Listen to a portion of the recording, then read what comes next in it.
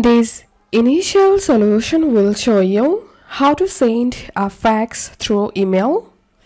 To send a fax, simply email your file and eFax will convert it into a fax before sending it on its way.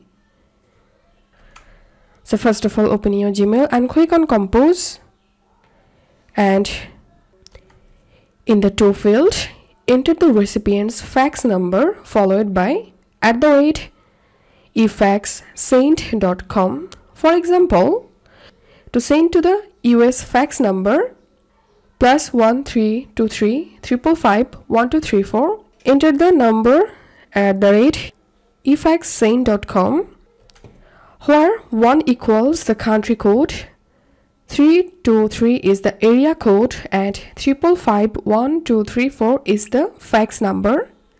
When sending a fax to an international number, use the complete destination fax number, including the country code, city code, and local number.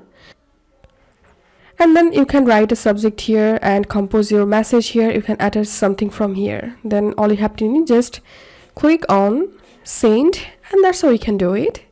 If you find this video helpful, make sure to subscribe Initial Solution. See you in the next video.